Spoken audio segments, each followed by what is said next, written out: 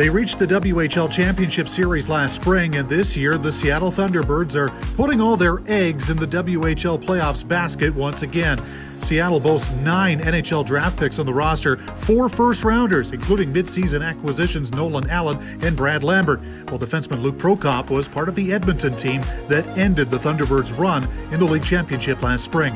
Goaltender Thomas Milic was a revelation in 2022. 1 year later, he has a World Juniors gold medal to his name, while new captain Lucas Ciona is enjoying a career year after signing an entry-level deal with the Calgary Flames in the fall.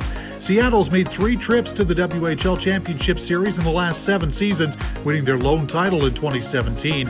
And this year's group of Thunderbirds is ready to take another run at it come the end of March.